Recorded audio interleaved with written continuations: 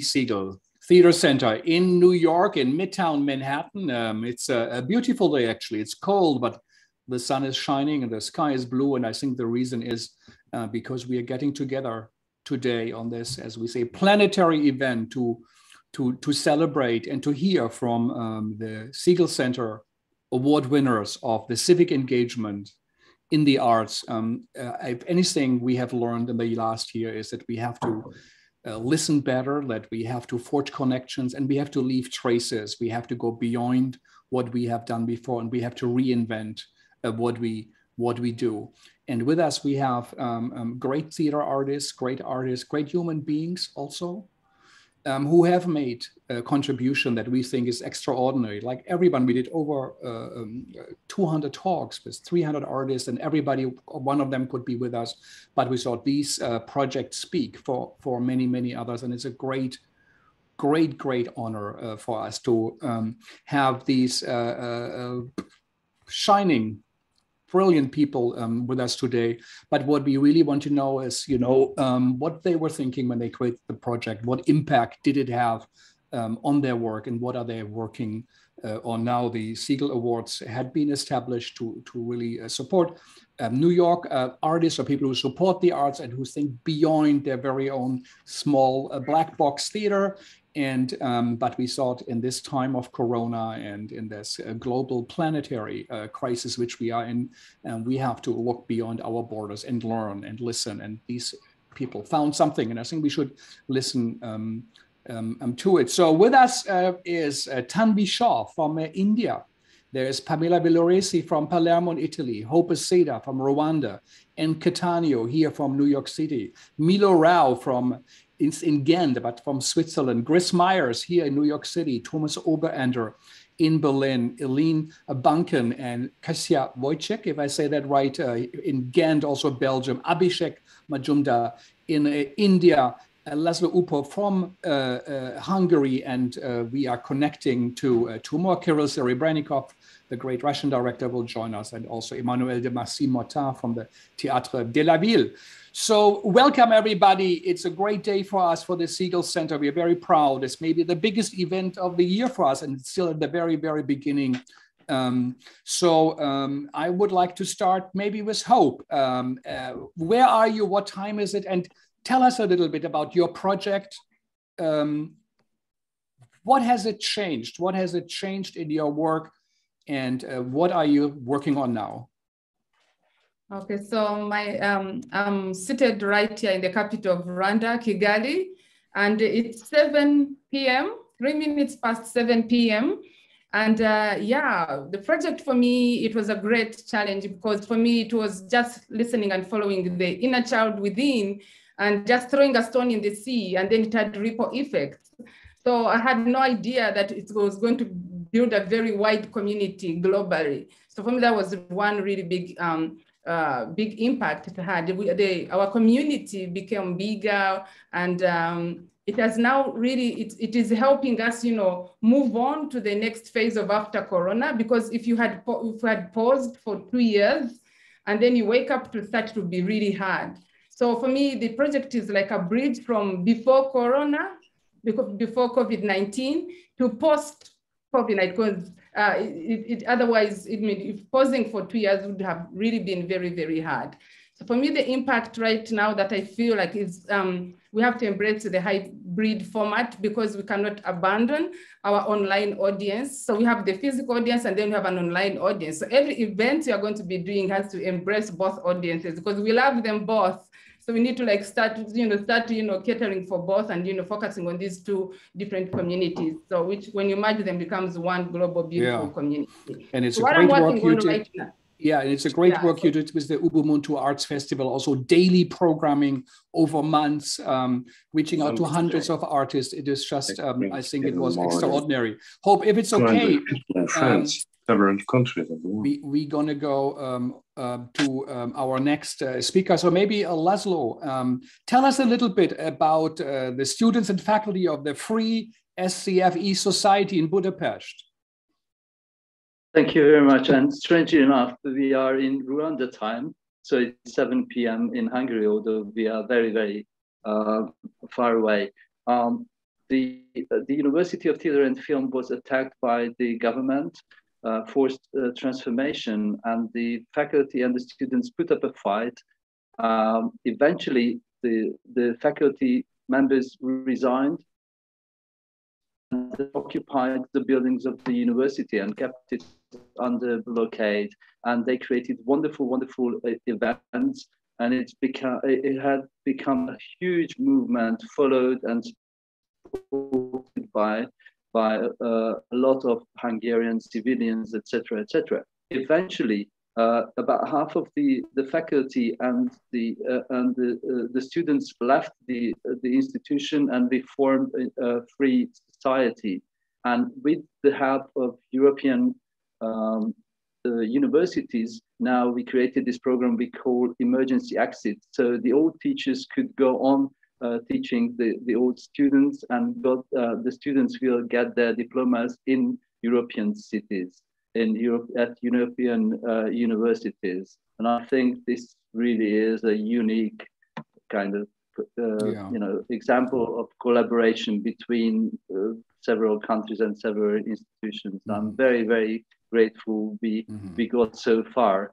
Although I hate the original events, but I'm very proud of the outcome of this whole thing. Yeah, and as a reminder, they did the occupation in the time of the second wave. There was no vaccination. Yeah, they put their life on risk. With... Yeah, and it was the biggest civil rights movement against Orban and his regime in Hungary, and it started at a theater university. So I think that is truly extraordinary. So let's move to India. Abhishek and Tanvi, tell us a little bit about your project. What impact did it have, and where are you now? Maybe Abhishek, we start with you. Yeah, thank you, Frank. I'm actually right now not in India. Right now I'm in Abu Dhabi, in the UAE, because I teach here at the New York University, and we start classes day after. So right now what's really on my mind is how to get started again online, since we had moved offline last semester. So I think as a teacher, there's always this crisis of, by the time you figure out online, you go back offline. And by the time you figure that out, you're online. As far as the project is concerned that you're referring to, well, I suppose my project in Bangalore and Tanvi's in Bombay was really about survival. It was about how will people eat, how will they have oxygen. It was that kind of very fundamental stuff, but very important at that stage. I think it has moved in many ways by now, because we don't have that immediate crisis, but the crisis itself has opened up to the enormous inequalities that exist around us, and for us to recognize that these inequalities can surface in our society at any point of time. Like it's wafer thin, the layer that is guarding us. And I suppose that's what the role of our art is as well. It is to keep prodding that false security of a society. And just to let people know, Abhishek and his team for months stayed at night after a day's work, called people in rural villages who had no internet, who had no access. They bought old oxygen machines, repaired them, put them together, secured. I remember one evening he said, I have to bring out some food. I have 2,000 people on my list. I don't even know where to go. And I said, when I hang up with you, I have over 100 people. Our team, we'll have to call a team actually, theater people, but also others. But he was a key organizer. So this is sensational next to his great work. Tanvi, tell us a little bit about the HowlRound and what, if it had an impact and if there were results coming out of that. Thank you, Frank. So the HowlRound for India was a 24-hour long theatre marathon. A lot of people on this call were part of that, were speakers in it. There were 105 speakers from 31 countries who engaged in a 24-hour constant conversation to speak about their personal and political experiences of the pandemic.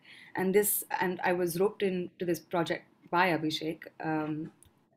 as a sort of extension of our relief work, and to recognize the work that theatre makers had put in as caregivers, as fundraiser campaigners, as relief workers, as dissenters, and of course as artists through the pandemic. It was a rousing 24 hours. We were surrounded by anthropologists and folk artists and scholars and people's poets who were speaking truth to power and politicizing the pandemic. And the idea behind this 24-hour conversation and the magnitude of it was to pay tribute to the relief workers and the healthcare workers who were staying up nights and days and working for the community. Yeah. So it was in fact, amazing. Yeah, it was a great event, and I was lucky to be part of it. Let's move on to Chris. We have Chris Myers here. He's actually from New York City, and Chris are our representatives here from the US. When everybody couldn't go out, work and rehearse and act, Chris Meyer, who's a very successful, great actor here in New York City, Obie Award winner for Brandon Jacob Jenkins' play Jerome, which we actually held the very first reading once at our Segal Center. He did something unusual. He created an online class about anti-capitalism for artists, and developed a 5-week schedule and ran that. So he thought we have to read, study, and prepare. Chris, what impact did it have?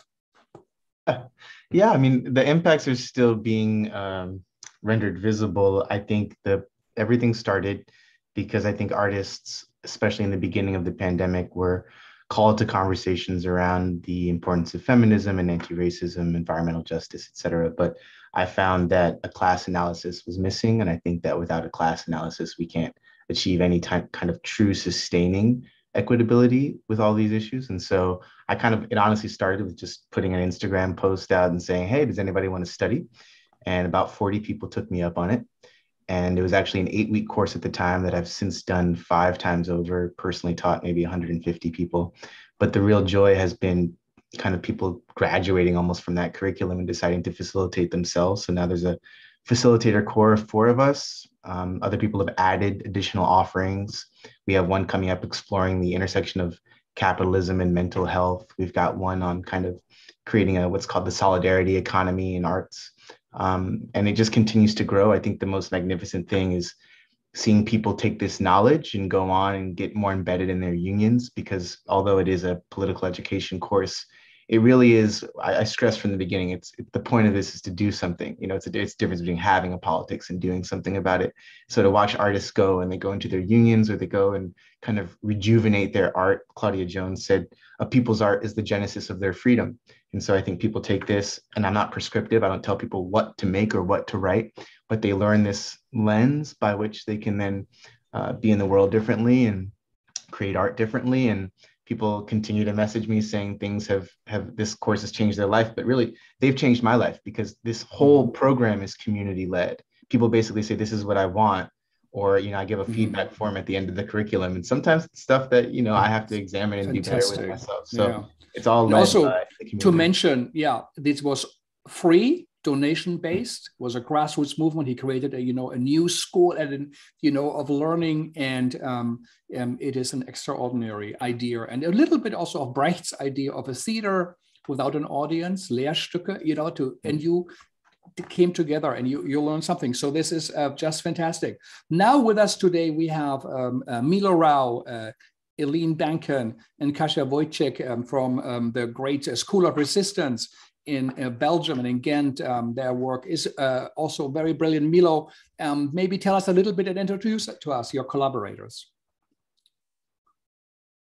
Yeah, hi. It's so wonderful to be here and to listen to all of you. So I'm the founder of this School of Resistance, which started as an online debate format, by the way, together with HowlRound. So we are very much linked to this. And with me are the curators of the school, Eileen and Kasia. And I think it's the best when you explain a bit what we did and where we'll end next.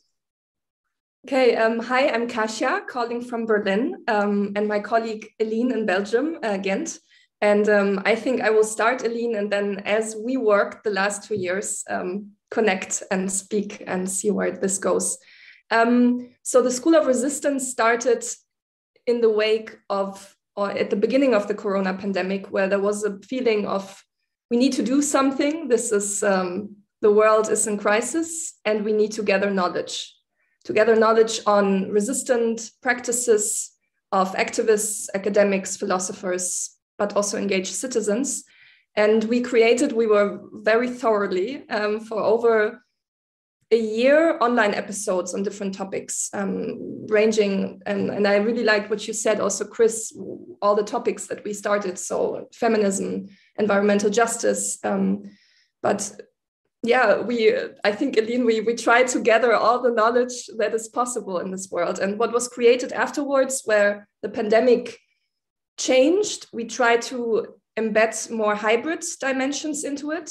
So I will maybe speak about the weekend we created in Cologne, and the political impact I think it had.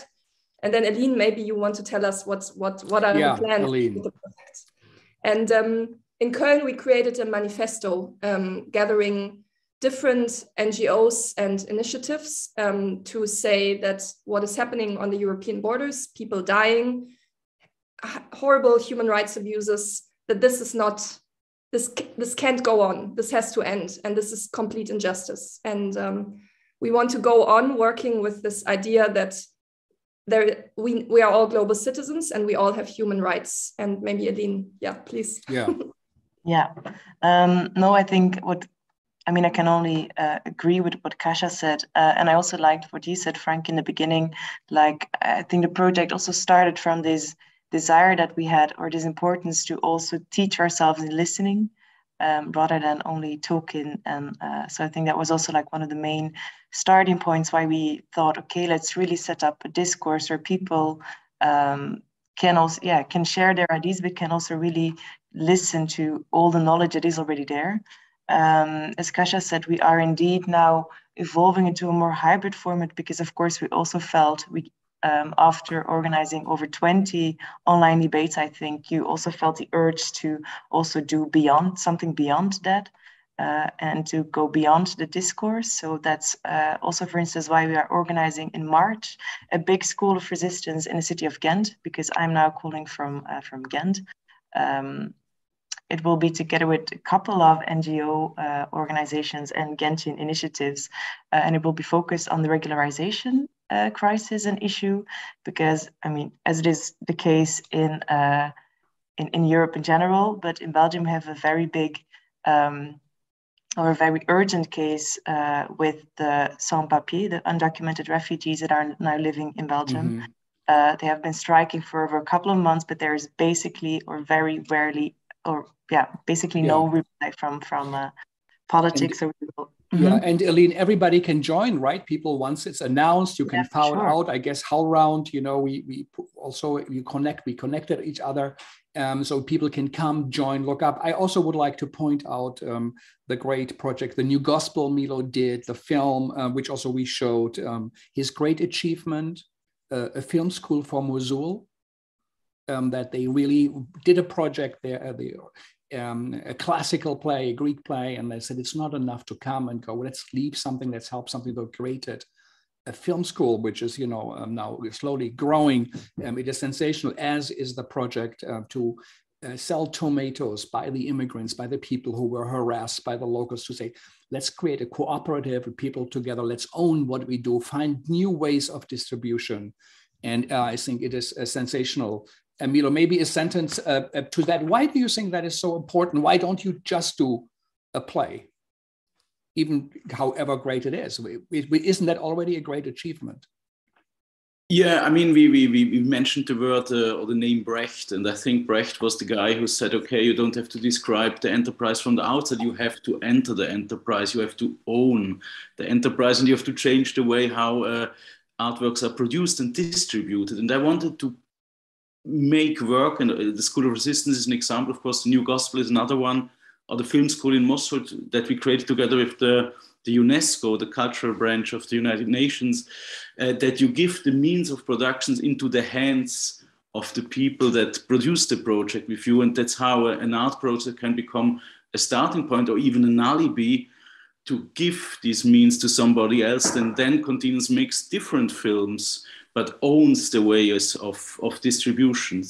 So that's what I understand of sustainable work, that it doesn't end with a premiere. We are not interested in premieres. We want that there is an ongoing new institution that liberates the people that was part of a project. Yeah, I do think this is quite a radical project. And as was the project in Berlin, we had Thomas Oberender with us, Down to Earth. It was, as they called it, an unplugged exhibition, daily programming, with also, as Milo often said, agents of change. They said experts of change.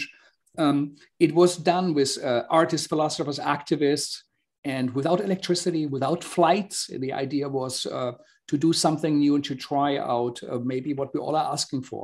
Thomas, tell us a little bit about the project and also what impact did it have? Thank you, Frank. I'm not sure what about the impact. I think the impact is that we start to see our own institution with different eyes, made encounters inside of our institution we didn't have before. Yes, we explored infrastructures who are hidden usually, and now suddenly we met our colleagues who are experts for that. And so it's in a way a project of democratization of an institution. It means that everybody is important, and all the technicians, all the people usually you don't see in their work time are very important. And this is a huge impact from inside. From outside, it's, the idea of the project was don't make another exposition about sustainability and climate change. Do everything in your institutional work to change the situation that we can control. And this is how we exhibit, how we work with the audience, with the artists, with the experts. Change the operating system of the institution itself. So this could be the beginning, and then we can go and invite people who are more experienced in this field than we are. So every exhibition or every performance means you create a public sphere. And what we did is we invited various kinds of communities to come together. Usually they don't meet and they don't come together in institutions like a museum. But what we did is we opened up the museum as a place for various communities, and we did it as a team. So it was from the beginning on very much the work of a group of people. Tino Segal was very important for that, but also Julia Strauss and Anja Predijk and Stephanie Rosenthal, who runs as an artistic director the museum. So it was from the beginning a project of inclusion. So this was, I think, very important. Important, and also to remind the idea, I think, if I remember right, on your work with Bruno Latour and Frédéric Aitui, you said, how can you show an exhibition on climate change, but you have air conditioning running and all the machines and saying, if you don't change as an institution, or you don't even try out, how can you ask anybody else? So and they really did that, and I think very successful. It's a great inspiration. Maybe we will think to do something here. I just saw that the Emmanuel de Marcy-Motta joined us from Paris, from the great Théâtre de la Ville. It's one of the great, if not the leading public theater in France, certainly also in Paris. And Emmanuel created a project, the Consultations Poétiques, over the phone. Actors were paid, luckily, but they couldn't work. And instead of closing things down like many big US institutions did, they said, why don't we come up with an idea? And one of the ideas was, you could call an actor would call you back, talk about your life, if I understand right. And they would prescribe a poem for you, read it for you on a second call, and then also send it to you. Emmanuel, tell us a little bit about the project. What impact did it have it's so unique. 25,000 people, I think, as individuals participated. Tell us a little bit about the project and what it stands for in your theater. Okay, hello, Frank. Thank you. I'm very happy to be here today. I'm in Paris with the team of Théâtre La Ville. For myself, this project has allowed me to move from an idea of solidarity and commitment of the theater to an action shared by a greater number today. This project brings together more than 200 people in France and in several countries now of the world, and the number continues to increase, and it's very strong for me and for the people who are working in this project, because this project goes beyond my own commitment and my personal project. It meets the commitment of other people and other structures. I don't build it only with a team of my own. A new way, perhaps, of doing for us today, a more inclusive method. And for the institution in France, in Europe, this project has made it possible to develop a capacity to work in a new network, a network that is built day by day with this idea of the relation of solidarity between us, which requires adapting our practice and working with flexibility, a new flexibility for us, not to reproduce what we already know, how to acquire a capacity for immediate innovation based on a principle of humanity. This project therefore makes it possible to humanize our relation with the institution, with the Théâtre La Ville and others, big institutions in France, in Europe, and in other countries. Yeah. I also understand you have a strong African collaboration, Asian collaboration. So it was not just a French project. Tell us also a little bit about your arts and science. I found that also extraordinary what you are interested in, what you promote. Yes, this moment of the pandemic, it's perhaps a way, and I don't know if we can say an opportunity for us and the science and with the hospitals and with a lot of people who are working in the hospitals to try to transform and renew itself. And we work with more than 20 hospitals in this moment with more than 30 actors yesterday, who are working in different hospitals to try to create a new relation between the science and the arts, to try to create a new dialogue, and not the project for the culture only with the people, but how we can think for this new century, the relation between the science and a new mind try to advance, and the new imaginations in the science, not only the imaginations in the arts, but on the science too. And this new relation is very strong. We are working this moment with the actors, and not only the actors, with the doctors, neuroscientists, and a lot of different hospitals to try to work a new play and to work together about how we can build a new culture of the medicine.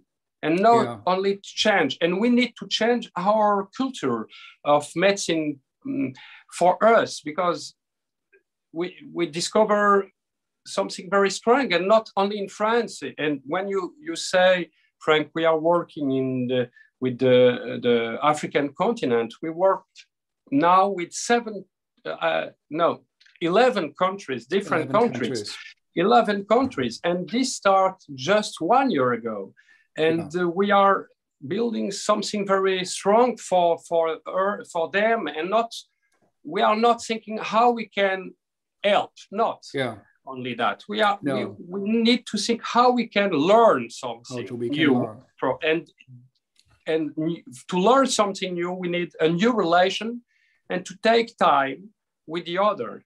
Yeah, I think that what I also found very impressive that you said it's an open theater, people can connect, people can come to you, participate. So I think all models we heard now, I think are really something different, something new that is emerging. It's a continuation of a tradition, but in a way it is redefined. It's a contemporary interpretation of that great form of theater. I always remember a colleague of mine talked about geometamorphosis, and he said once a crystal was pressed through the forces of the earth and inside a mountain, but over 1 million years later, the crystal disappeared and another fluid came in, and then another one. So forms are there, but they are filled with new creative ideas. Everybody is with us. Kirill Serebrennikov has some problems connecting in from Russia. Ria from the great Paper Moon Theater Company cannot join us. She gave birth yesterday. Paper Moon did a fantastic a project. They would, for a very little fee, get commissioned by friends of healthcare workers or family members. They create something for that person. So they would create a puppet theater, puppet object piece online and send it to the person as a gift for no money. They got some funders who helped them, but very, very little. They would send creative little boxes to people to create puppets, how to create little stories.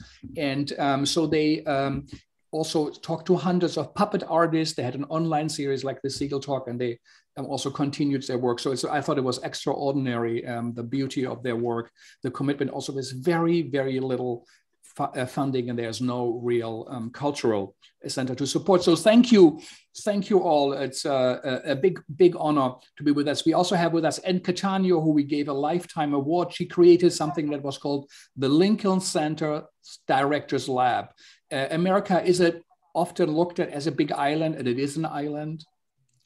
It's big, but it is an island, often narrow with the tunnel vision. Tony Kushner said it's the melting pot that never melted. And one of the very, very few initiatives that really was global, planetary, and there was Ann and her work. And retired from Lincoln Center this month. She's just packing these days her bags and books, and it was an extraordinary work. And did your work have an impact on Lincoln Center, on the city, on the world? What happened? Well, thank you for having me be part of this conversation. I mean, it's absolutely amazing to hear what everybody's doing. And there's absolutely no question that it's, I think, world changing. I mean, listening to the people you've gathered, Frank, and you just have your nose to the ground, you know who's doing what. I wanted to say really that I'm in New York City. It's been bad everywhere. But it was really bad here. I've been in this apartment for almost 2 years. 33,000 people died within 50 blocks of my apartment when the infection started. So it's just been a kind of purgation in some regards. The theater is destroyed. It's tried to come back. It isn't coming back right now. It will, of course. The theater always comes back, but at the moment we're still locked down, and most of the performances, people are trying, but most of the performances are canceled. But I have come to actually agree with what Emmanuel said, which is, as horrible as this time has been in every way, not just of course, COVID, but it's, politics and the environment, and it's been such a time of change. It's sort of like the plague, changing the world back in the 15th century, that in a way, I think what you all here today are doing is an example of the kind of thing that would never have happened had we not gone through this absolutely terrible time. And what that means is not only are you, I'll talk about this in just a sec, because it's just given me these ideas listening to you, essentially great theater artists. You know how to work in the theater in very different ways, but also it's expanded your reach into the internet, into new forms of online communication, which is something we didn't do. We didn't know about 5 years ago, even, or 10 years. I mean, we knew about it, but we didn't use it. But I feel that the power of what we have is in real time, is in the presence, is with people together. And when I look at what you all have done, and you know, we can start with Hope, who came to it's extraordinary assembly of people. Just to tell everybody, Anne is also the premier dramaturg, one could say, of America. That's what she's known for. Over 1,500 directors, young emerging directors from over 50 countries came to her director's lab. In 25 years, she built a network that go around. So it is, you know, an extraordinary achievement, and I think her work also stands for everything. I'm sorry, I would like to ask a big question. Yes. One other thing. So when I met Hope, I mean, without even breaking a sweat, she tells me she's working with 3,000 people. I mean, it's absolutely unbelievable. But I just want to end by saying, you know, the thing that we here together, sitting and looking at all your faces, we know how to do is to collaborate.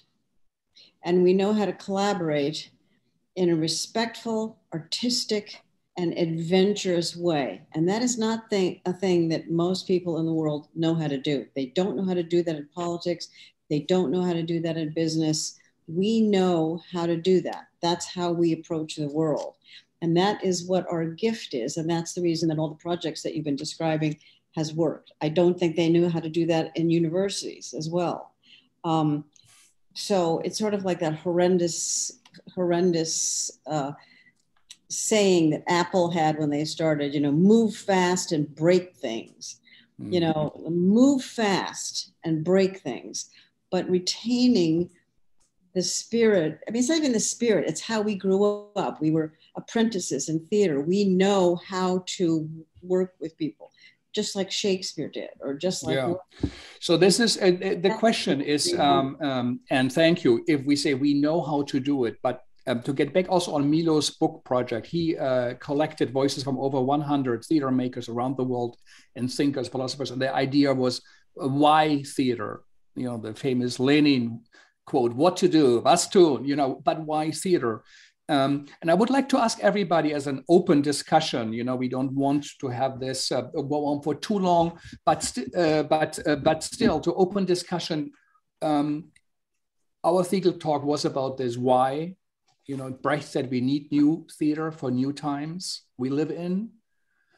What do we need now? What are you thinking about? What are your plans for the future? What do you think is of real importance? And I'll just open it up and just speak whenever you can, but I hope everybody will say something. So to everybody also listening, and I know we have listeners from many countries, young artists, also established artists, you say, you know, what is of importance now? What is of significance? What can we learn from you, as Emmanuel said?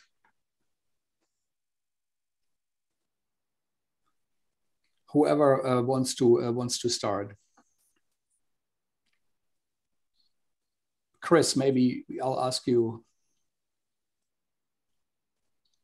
Sure. I think I'm really fascinated by people who are experimenting with new models of producing theater, of creating theater. I mean, I think right now, for instance, the theater industry is debilitated, but I think the theater is clearly alive, right? And I think a lot of that connotation of industry is, I think, because of how embedded capital is with theater makings. I can't speak to all the countries on this call, but in America, you know, we have our nonprofit structure, which is super problematic, and we have the commercial model, which is of course very problematic. And it's hard to make theater that speaks to people or experiments with new, not just content, but new forms. And so I'm really interested in a lot of what I do try to encourage with the people who take the course is to think of what it would look like to make theater that is truly in community with, or rather in conversation with communities, instead of like boards and like people who are seeking profit. What would it look like? And I think it's a completely different way of making theater, because we kind of assume that we do a play that matters, and then we just put the advertisements out and it kind of, they come, you know, and there's whole scores of people who never make it into the theater with that model, and we're not accountable to them. And they're the people I think that if we want to make progressive art really matter. So I think experimenting with new models of production and embedding art into communities is huge, but we have to listen. I think also that's another thing I'm learning a lot on this call is it's shifting away from speaking at people to listening to people and having an actual dialogue. That's something that I've been doing this professionally for 12 years. I mean, I really don't think that most of the work I've done has been coming from a place of listening. It's just coming from a place of talking at people.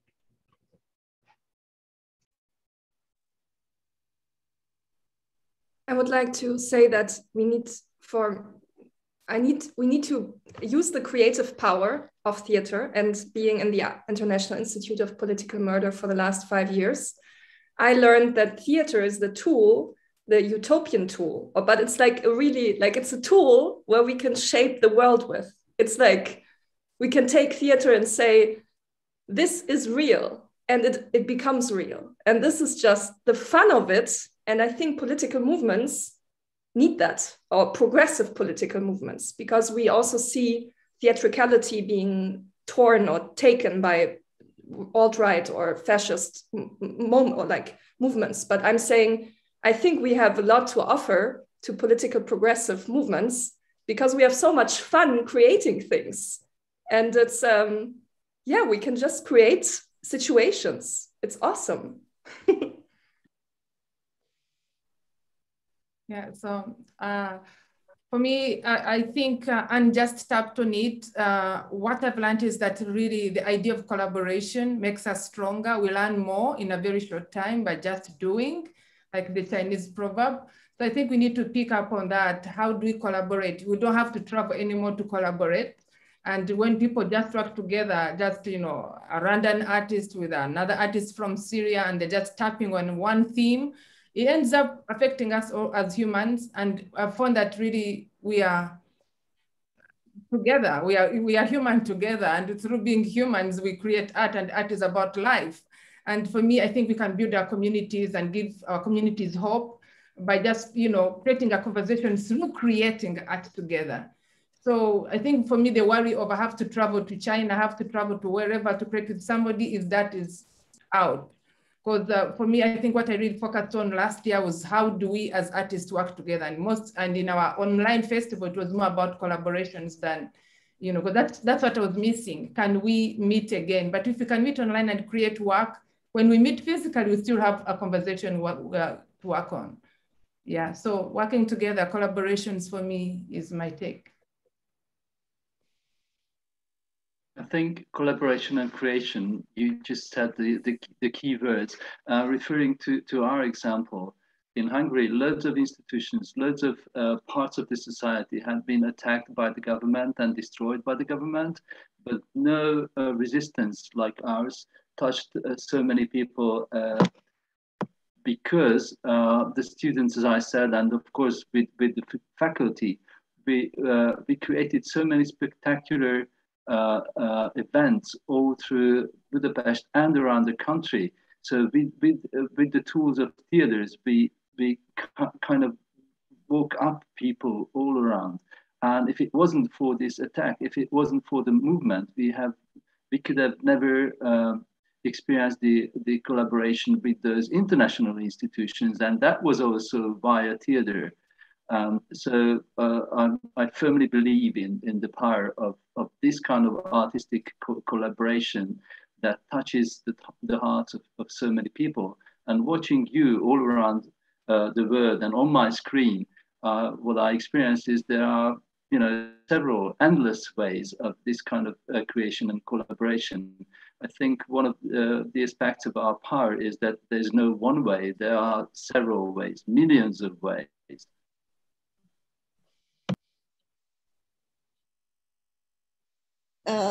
This is giving me an idea. Someone should write something about how the arts and politics can can work together to increase their effect, to good effect. I know some of you know about this and some of you may not, but when we were doing Serafina and we had a lot of contact with South Africa, this is before Mandela was released from Robben Island, there were a lot of theater people who were involved in his release and his assumption of power and how that was done from stage designers, I know, who created his inaugural stage, to the great, and this is someone, Frank, you should definitely have on some podcast, the great Peter Dirk Ace, who is a big, powerful rugby player like guy who dresses as a woman named Evita Bezuidenhout. And she came onto the stage with Nelson Mandela. And let's just say this is like a guy's society, and said, "Oh, I am so in love with de Klerk. He's so sexy, you know." And he diffused things through laughter using a great theater artist. You know, you have to remember also, in a bad sense, that a lot of the conflict in the Balkans started at a theater conference where, you know, like the Berliner Festival, where major productions from theaters are invited to perform.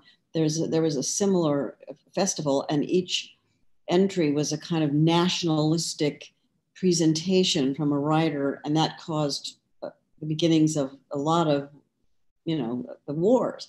So there's a power there. It would be interesting to write about examples of where that happened. I mean, you can make a case that Artaud, you know, writing at the same time as Brecht, you know, in the totally opposite direction, that the end result of a great Artaud vision, which he was never able to realize, would be the Nuremberg rallies, you know, a spectacle, nonverbal.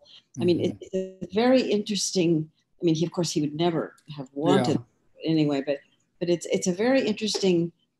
Somebody needs to say this. Somebody needs to write this. I think this is the importance. We have to write things also down. Theater people have to write, also engage. I think this is something we in America often are a little bit too cautious. But who else has? Pamela.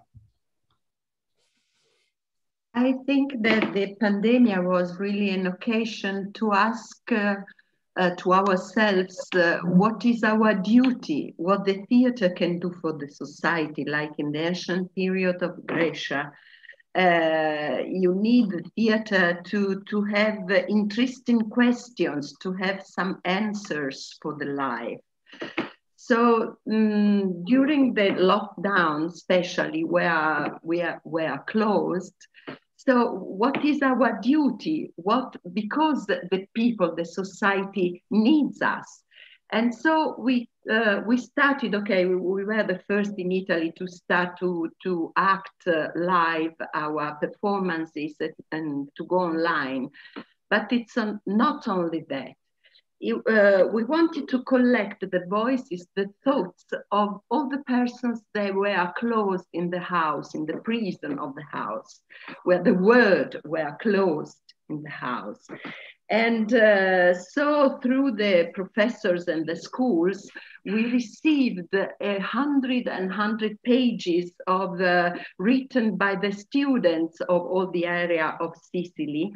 And with all this material, we let the drama professors and drama pupils of our theater school to work over this material. And then when the lockdown was finished, the first, we, in summer, we produced 3 shows about all this material, inspired from this material. One was dedicated to the second generations, especially in Palermo. We have a big Indian group, Indian community, I mean Indian, especially from Bangladesh. And so we did a show called Bengala Palermo, and then 2 other shows, Via Crudex, and one with Irina Brook that started to work with our pupils, actors from London, and she started to work with them. Then she came, and in September we did a show in a very beautiful museum that is so Pamela, so if you say, right, what would be to reach out, the word school actually often comes up. You reached out to schools, you listen to voices, and you put it together, and from what was around you, and listen. I think Thomas had his hand up. Thank you. Yes, just one idea about future of theater. personally, I'm very interested to become more and more interested in positions beyond the human position, because we understand the drama, the tragedy with Gaia and our whole biosphere of the planet Earth is because we humans think we are in the center of everything. And one of the models to teach us that we are the center of the world is the theater. Every conflict on Earth that is on stage is a conflict between humans. And so I think we can also use the theater to go one step beyond and have different companions, different perspectives that are not only human perspectives. So if we can manage to bring back the ghosts, the animals, the things, the objects in a different way. We did have that before the modern time, before Renaissance. And I think we have to go back and learn from the archaic epoch, how we can more be sustainable, not only in the way how we make theater, how we look on Earth, on the planet. That's important, and we can use theater also for this. This would be my wish, and that's what I'm working about. Mm-hmm.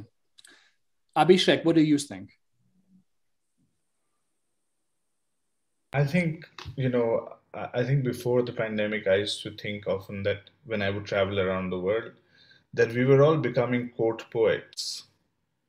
Like we would all sort of get something, and there was a model how you become successful in the theater is by becoming a court poet of something. You sit in a king's courtyard and you speak a certain language, and then you become an important person in that. That was the kind of model I felt, and I think it has shifted drastically into a lot of people recognizing that we have to be bank robbers and not court poets. You wear a mask, you go in, you have very limited time, you steal from the rich, and you run, and you scramble and give it to everybody who's around.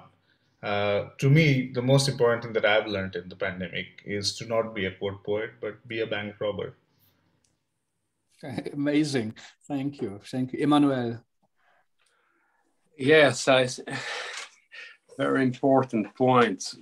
I think for me and for us, it's how to change something not with the others, but with us, with me.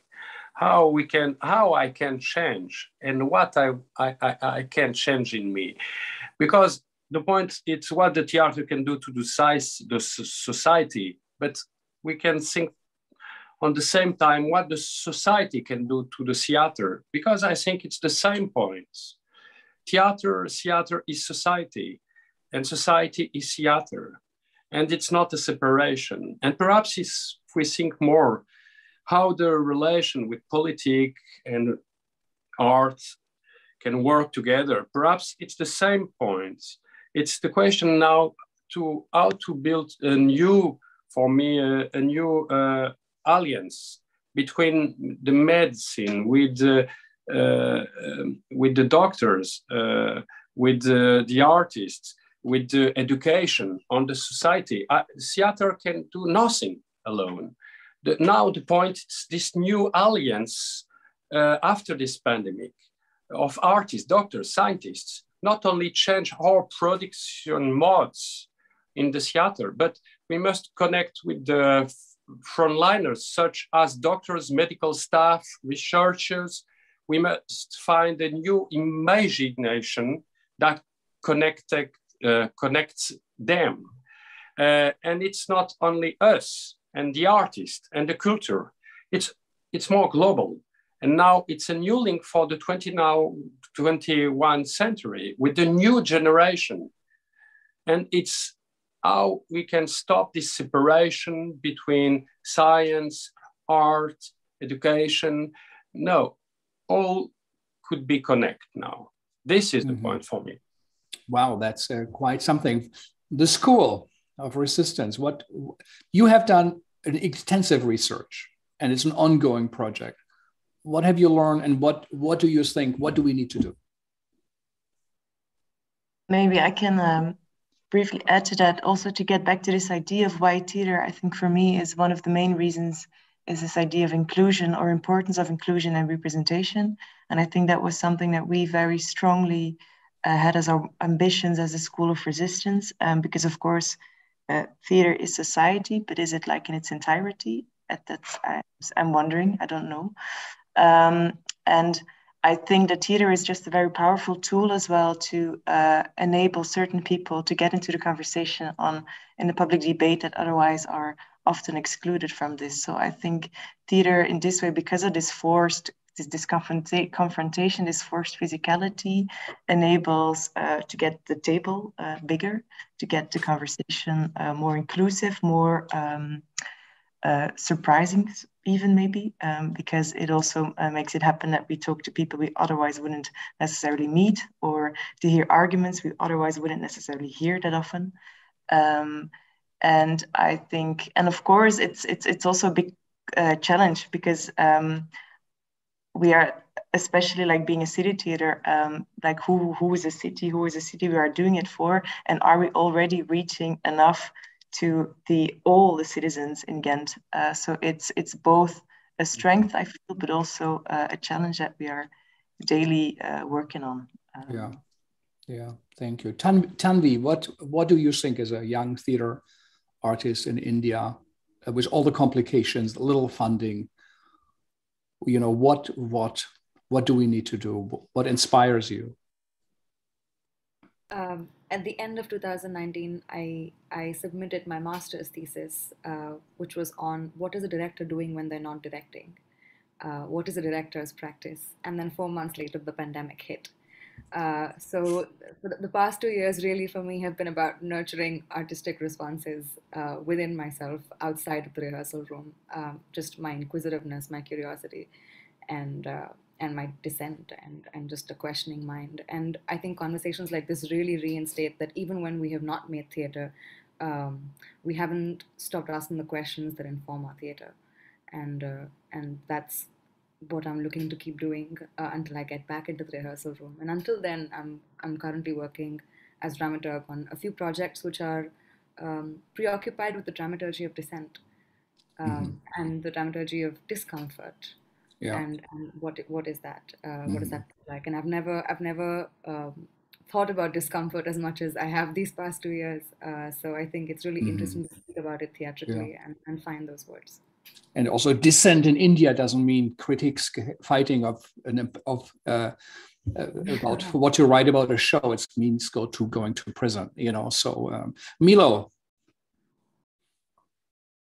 Yeah, I mean, what I can perhaps add to what Eline said and what Kasia said about School of Resistance is that when you open this space that can be invaded by knowledge that was excluded from this space by what became possible with hybrid formats, then you see that, for example, the answer to how can we have a cosmology or a theater where the human is not the center, but there are ghosts and things, etc., you find out this knowledge is there somewhere on this planet.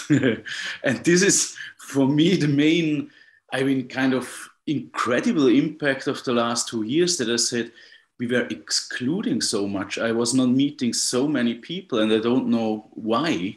So I think that we kind of overcame, now I'm going perhaps a bit too far, the myth of presence, where we were a bit locked into theater. And then he said, okay, I can have a debate with all of you today on Saturday, and later I'm together with my family, you know. And I had so many inspirations, and that's a bit what I found out in the last years. Yeah, and kind of a very intimate personal experience. On the other hand, is a global or planetary one. It is stunning. Again, from the Segal Center, we really would like to show all our respect to all of you and the work you have been doing and what you are doing. We know how hard it is to be an artist, how much it takes, and also to sustain it and to keep on working. And the project you created really, really moved things. You are agents of change. What you're doing is the most important, we think. These are the homeopathic pills in the body, you know, that have an effect. and it represents something, it stands for something, and you don't just do something, you stand up for something. And I think that is a big difference. And what everybody asks about experiments and new forms, you did it. I think this is models to look up to, and for everybody listening, please, this is just to inspire you, also to do your own. If you're listening, this is not just about congratulating, so that's why we're going to keep this ceremony short. It is about what can you do? What are your connections? How many people do you reach out to in your neighborhood? How much inclusion is there? Are you thinking about new forms in your life? And what is the circle of your friends looking like? And but also go to the arts, support the arts and the artists. What they are doing is a visible change. And if it's real on stage, it can also be real in life. And I think this is what Abhishek once said in our discussions. He said, how come that all the TV shows and films in India go on and they can be critical, but if I do a little play in a little room where I criticize someone, I get censored and it gets forbidden. So why do you ask me if it has an effect? It does, of course. So I think we should not underestimate that. And I think what you did, great project, brilliant project, and really all our admiration. It's you picked a little apples from the tree of knowledge, I think, and you shared it, and you're continuing it. So for everybody, follow the work of all these great theater artists. Perhaps you also could connect. That would, of course, make us happy. And as a closing sentence, maybe for everyone, we have young artists, emerging artists listening. If there's one thing you would say, in a sentence or two, what would you say to the young artists? Like Rilke's famous letters to the young poets, but of course a little bit shorter. What do you say? Because it could be you listening to this when you were young and started out. What do you say? And maybe I just go by the screen and how it's in front of me. Thomas. Oh, I would say trust the belief that data are not our faith. Yeah. Tanvi. What do I say to young people? Laszlo Upor actually in the 10th hour of HowlRound said that a pandemic is not a private matter.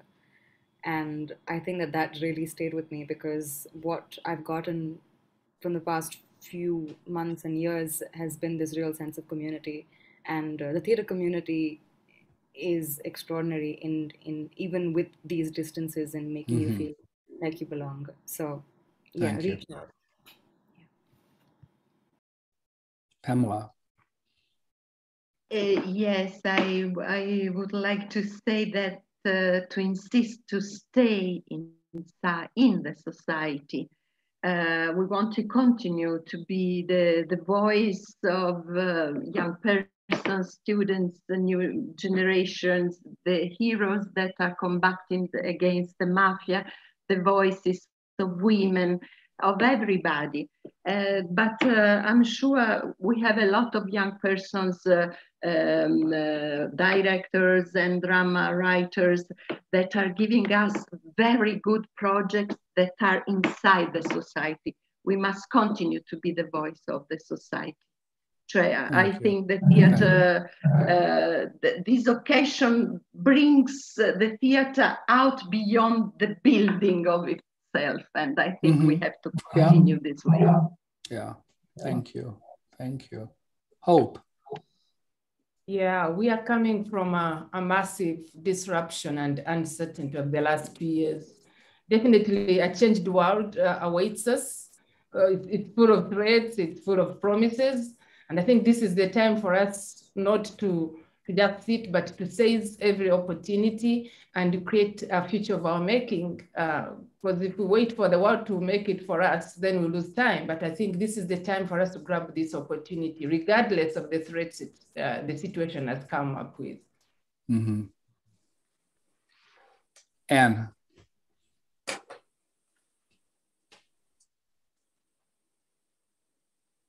You're muted. Trying not to talk too much. Yeah. I just tortured myself for 4 years and wrote this book. And the conclusion that I came to was something that I knew when I started, so it saved myself the trouble.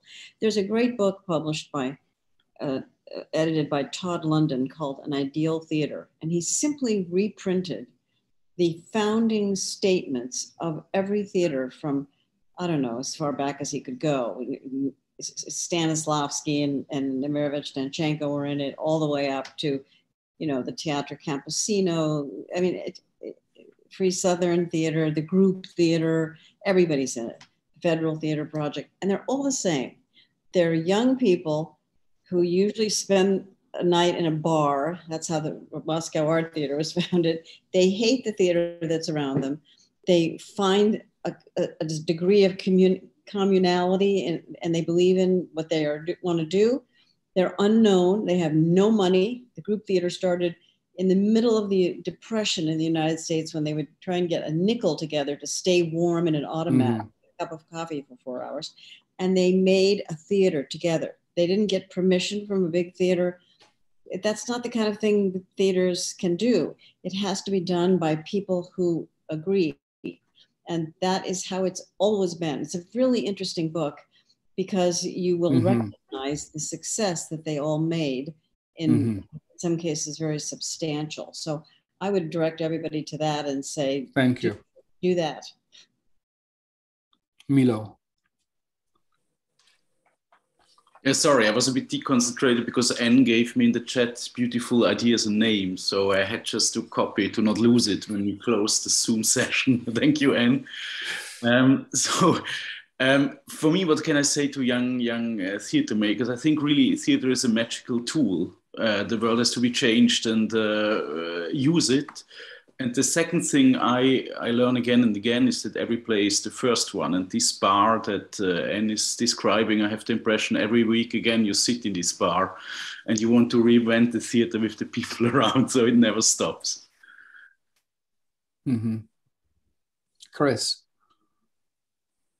Yeah, what I would say to young theater artists is actually the same I'd say to all theater artists, or all people really. When I was a young person, I read older people talking to each other and listened to them, and I just took what I needed, which is, I would say, study and organize. Study, follow your passion, follow your interests unrelentingly. Don't wait for people to give you permission to learn something. I always tell people, read above your comprehension level, you'll get it later.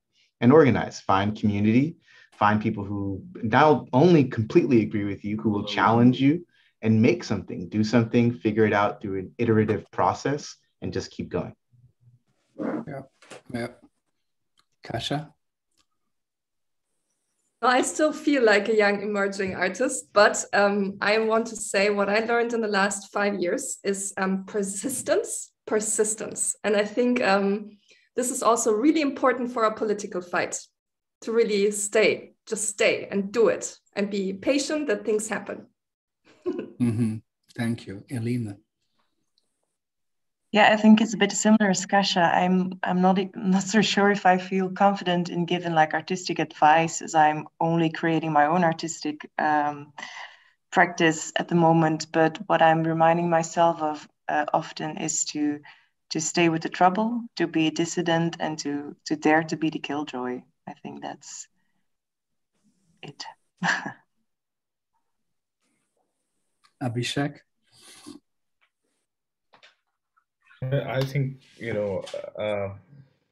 I would say to young theater makers that look at Tom and Jerry and see how we see them fighting all the time, but that's because none of them have a house. And there's a guy who is so big that in the entire series, we only see this person's feet. We never see their face. They're the big person who owns this house, but we always see Tom and Jerry. And part of the job that theater has is to imagine the face of this thing, this person, who's actually responsible for this endless fight between Tom and Jerry, and to make that face visible. I think that's one of the things that I feel the theater is about and worth fighting for. Yeah. Laszlo. Yes, just like Chris, I think this is to everyone, not for only young artists. Even if you're very proud of your creativity, you should always remember that there's much more to imagination than your everyday practice or routine. You should open yourself up to the responsibility of collaboration, the beauty and the responsibility of collaboration. Yeah. Thank you. Thank you, Emmanuel. You have the final word. Okay. You came last. That's what happens. Okay. Yes. I try perhaps to say just how to try to respond with a new story, but to know the story and for the young people to have the memory of what you don't know. How not only your story, but the story of the humanity in you and with the other. And to know the story, you need to work with you and with the others and try to find a new imagination and how the theater, yes, can be out of the buildings on all the space and the new liberty for a new artist and create relations on the world with other language, not only your language. Now, to try to understand, if you don't understand the language of another people, it's not a problem because you can feel something of the other. And it's not a problem when you don't understand. You can try a new way and how to work with yourself in this new challenge for diversity, gender, equality for this planet. And how is your responsibility tomorrow? Yeah. Well, these are very, very, very profound statements. So really, really thinking. I think maybe we're going to all type them up and send them out and to our list. And I really would like to thank you all again for taking the time to come and join us, to accepting the award. And really, again, congratulations. And what you did is of vital importance. It is of great importance. And you all are part of the civilized world. And this has been a big honor hosting you. We didn't want to go over an hour. We even thought it would be shorter. So we're going to stop here. This could, of course, go on much, much longer. And to everybody listening, thank you for taking the time. Also to listen, as everybody here said, it is important, but think about what it has meant for your practice, for your life, for your work, to collaborate, to listen, to read above what you normally think, and be inspired by that work that is real, and what these people, that is very real, and it is change. This is how change looks like. And so thank you for taking the time to listen.